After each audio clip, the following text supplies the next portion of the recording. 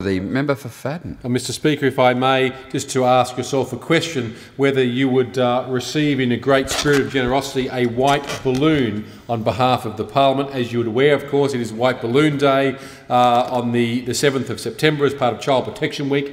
Bravehearts, of course, that started White Balloon Day 15 years ago in 1997. This marks the 15th anniversary.